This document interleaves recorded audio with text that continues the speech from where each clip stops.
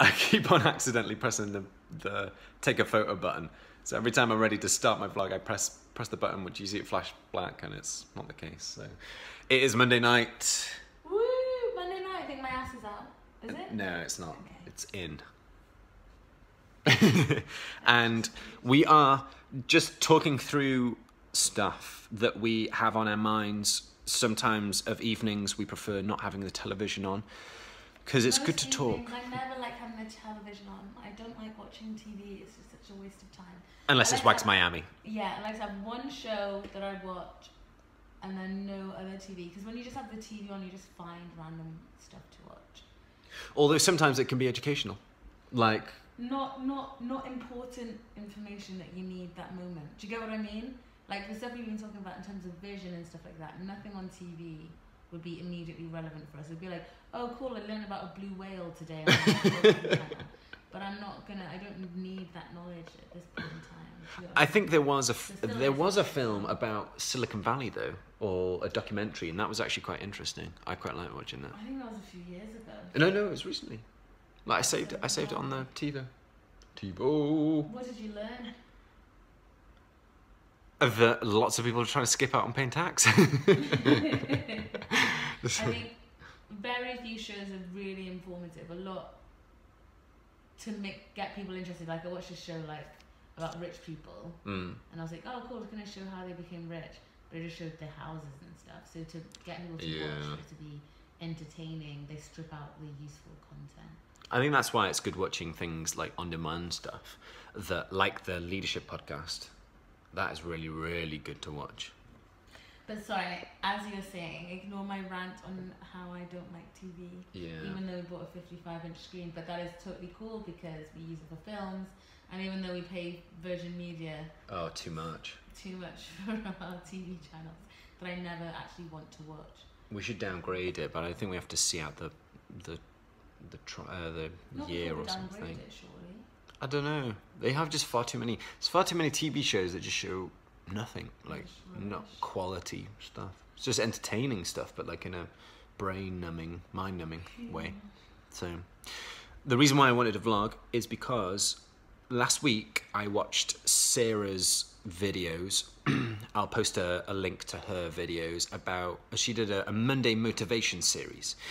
In her Monday motivation series, she was talking about enthusiasm or drive. What was she? I've forgotten the word. Motivation. Is it motivation? Yeah. She was talking about motivation and how, realistically speaking, we need to learn how to live without motivation. Because there will be moments when we don't have motivation, but a task or something still needs to be completed. And to live without a dependency on motivation, because sometimes we can always go through phases of not being motivated, we therefore have to substitute motivation, or the need of motivation, with an increased sense of discipline. To increase a sense of discipline, that then just means, okay, I need to do this because it's a discipline and I need to get this done, rather than I'm inspired to get this done, so I'm going to get it done. It's not to say that you still can't exist without motivation. It helps add to discipline. So to increase a sense of discipline, I would suggest that it's a case of breaking down tasks so they are achievable and you feel like you're completing your to-do list. So yeah, Sara was talking about motivation and the fact that you kind of need to be able to exist without a sense of motivation at all points and still go without a motivation, which actually sucks. But and it actually was a little bit of a realization that actually, yeah, when you're not inspired, you still need to drive because you rely on a sense of discipline. And a sense of discipline comes about by breaking tasks down and doing small segments and ticking those things off, which in itself can sometimes produce a sense of motivation. So yeah, I thought I'd just share that, and definitely have a have a watch of her videos because they are challenging and inspiring. It's her Monday motivation series. So as part of that, I have made a list of things that I'm going to start ticking off. A list of stuff that is just hanging around, even like little things like returning stuff to shops, which is never an enthusiastic thing or an enthusiastic task to do, but the sense of discipline and the sense of, well, actually I'm doing this to achieve a bigger goal. So a sense of perspective helps produce discipline as well. With such a busy week last week, this week I've taken it a little bit easier, so I've not posted as much earlier on in the week or recorded much earlier on in the week. One thing I have received today is my Starling bank account, which is, or my bank card, I should say, and it comes in a nice black envelope, and I've just opened it. I'm gonna have to put this down somewhere to see. Let's see. I usually put my phone in the cupboard because it works out quite well. It's the right height. Now look at this. So hopefully you'll be able to see. Can you see that? Just how awesome is that? It's really, really cool. So this is my new card, which I will be using. I decided to switch to Starling Bank predominantly because they have better like goal features. It's been a little bit quieter this week, predominantly because I'm actually in London again and not traveling as much. And just want to show you something that I got in the post. So I've always loved Monzo and will always probably kind of move on to the current account and all that stuff. But I wanted to try out something different in hope to get more in control and see better transparency of money. So I decided to go for Starling Bank, and this is the packaging of the card. Look how cool that is. So it has obviously the pattern on this side and just some vertical lines here. Look at that, which is super, super cool. So I will be moving on to see how I get on with Starling Bank. One bonus of Starling Bank that Monzo hasn't got around to doing yet is that you can add the Starling Bank card to your Apple Pay or your Apple Wallet. So you can actually start using the card straight away once you've passed all the checks, rather than having to actually wait for the card to turn up. So, so yeah, bravo on that one, because that's definitely kind of puts you ahead of the necessary need of a physical card. So, so yeah, I'm going to start using this and see how that fares, whether or not it'll be better or the same, I'm not sure. I've also been using Yolt as well, just to manage money across multiple accounts, like normal NatWest accounts, which are always much, much slower. And I think I'm getting used to this sense of real-time banking, which is really helpful to see, rather than having a delay in when things are being paid for or when money's kind of going out of your account, which is good. Another thing I can recommend, so this week I've been listening to an audiobook called The 4-Hour Work Week. That is, it's just blowing my mind with lots of good resources, ideas, strategies for simplifying. There's one in there about sending an auto-response to people that email you to say, hi, I only answer emails, or I only look at emails at 12 noon and at 4 o'clock. If it's anything urgent, then call me. But other than that, I'll respond to it in those times. Thanks for helping me to be more efficient and effective. I look forward to speaking with you, or something. It kind of guides it in a way of, in working towards this like noon and 4, and you working between that, then you are helping me to be more efficient. So, which is fascinating. And also just the way that whenever you have phone calls, the way the language you use to keep things short, or like always get out of meetings, because meetings are less efficient than emailing and quick correspondence, that kind of way. So there's lots of stuff. And then right now I went through a chapter of virtual assistants.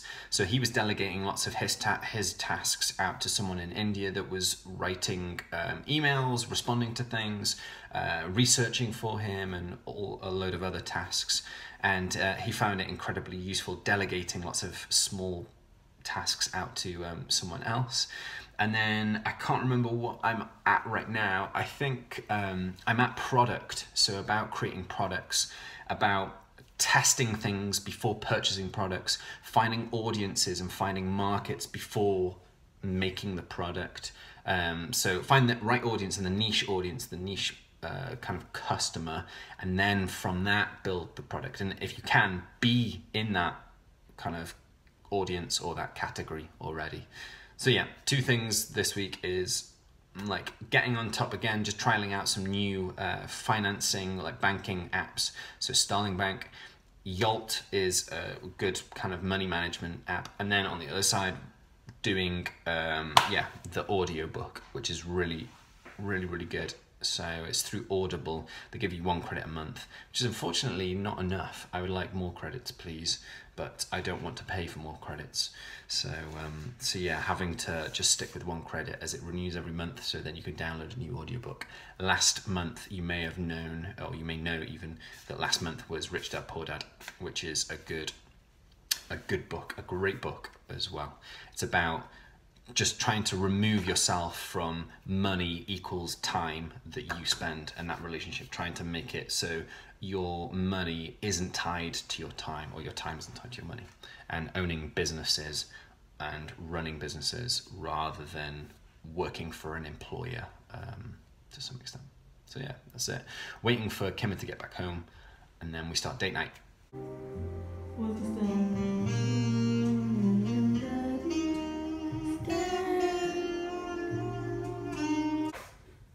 Look at that rainbow, man. Is that your vlog? It's a shame you can't see it on the other end. We're in Orpington today to visit our nephew, sister-in-law, and sister-in-law's husband, or brother-in-law.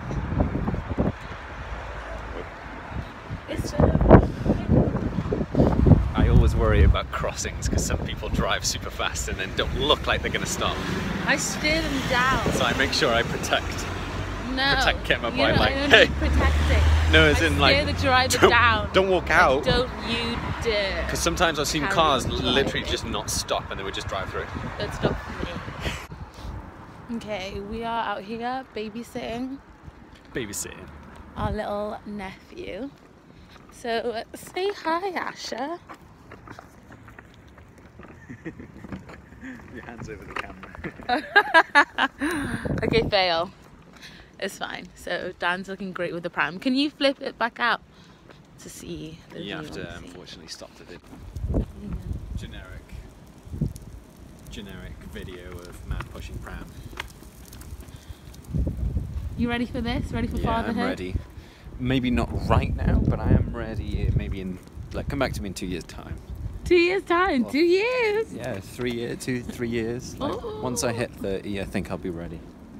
Wait, that's 3 years? Yeah. Crazy. 3 years. Oh my gosh, you're gonna be 28 next year. That's insane. I know. But yeah, no, that's the same as me. I'm in no rush. Kids change your life massively. I'm just loving being an auntie right now. Yeah, they're a huge blessing. The auntie-vibes. Auntie-vibes are the vibes I'm enjoying. We're watching Marley and Me. Is it Marley and Me?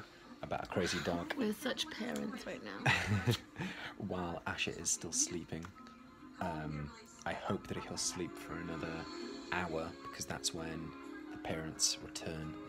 And then we've done our job. And we'll say that he was a bundle of joy. He pretty much was. We literally just got him in the pram and just walked him and then he slept. So it's all about distraction techniques, I think. That's what I'm starting to realise. And lots of long walks. So lots of fresh air to get them going as well. I feel like a mum because I'm so tired. Yeah, we kind of didn't go to bed till 3 a.m. So we're kind of sleeping on I was out 6 hours, 7 hours. But that's more than what a mother would be on. A mother would probably be on like 4 hours or like 3 hours or something like that. Can we get a nanny to breastfeed our kids? What, breastfeed? No. Yeah. That'd be weird, having someone else to breastfeed your own kids.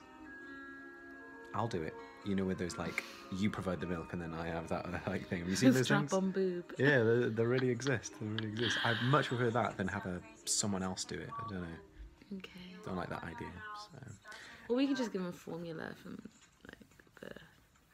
That's what they do with adopted kids. Adopted kids don't turn out crazy. Yeah. But it is I'm just kidding, I will breastfeed. But your boobs get really big and then they deflate and then they just like hang down like this. Hang down like an empty sock. There's nothing wrong with empty socks. And you gotta like lift them up and they're just like, yeah, sag. Still love you. Deflated boob. Yeah, but it doesn't change anything, so... Yeah.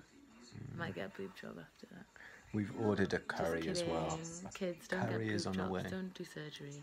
Be happy with what God has given you. Yeah, we've got curry now. Right, back to the movie. It was a historic day with Wall Street shaken to its very foundation. And even the health of the most trusted firms are now being called into question. It's another documentary after the Bitcoin documentary, which was really fascinating.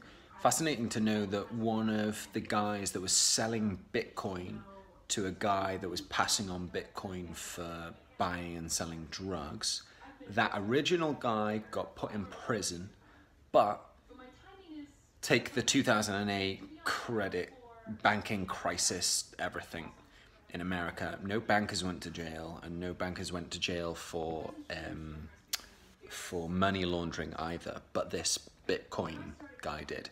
And even though this guy was giving Bitcoin to someone else to then sell or buy drugs, that's kind of like what banks do. Banks like will have an ATM machine or like a machine that you can get money out, and drug money can be, well, yeah, it can be drug money, so it doesn't quite make sense.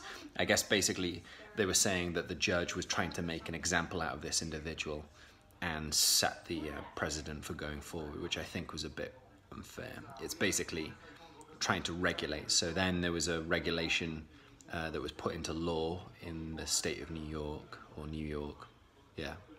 And the whole team that worked on that bit of policy had then later, so they'd written some sort of policy which only allowed companies with a license to trade Bitcoin or cryptocurrencies. And then later down the line, those people quit the government department and create their own law firms to help companies to get around those laws, to get around or to fulfill that the license criteria, which is weird. So people were saying the reason why they came up with this regulation was for personal gain, because then later down the line they quit and make private firms to help companies get past that license. Fulfill the license, which is a bit strange. But fascinating thing is blockchain, the technology that Bitcoin is built on. I wonder if, okay, I'm investing in cryptocurrencies, but I want to see if there are any blockchain companies to invest in. So I'm currently Googling for blockchain, the blockchain stocks and companies to invest in. If you have any blockchain companies that you are currently invested in, then let me know, because it'd be interesting to know. So while I do this, I'm watching some physics, Higgs boson, as they collide particles. Third documentary about bodyguards, one of which is Justin Bieber's bodyguard. Others are bodyguards for, celebrities or singers, musicians. It's 2:26, and this particular bodyguard is for just ambassadors or in other countries, like war countries. And they're doing a training exercise. Really interesting. I'm also still looking at basically blockchain companies, so then you don't have to invest in Bitcoin itself, but blockchain companies.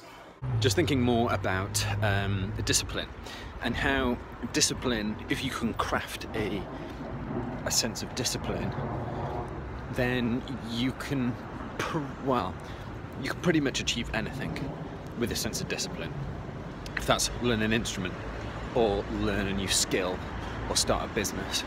So rather than having a drive, because drive can come and go, it's a sense of discipline that produces drive. So if you can create or cultivate a sense of basically discipline, then you can achieve your goals.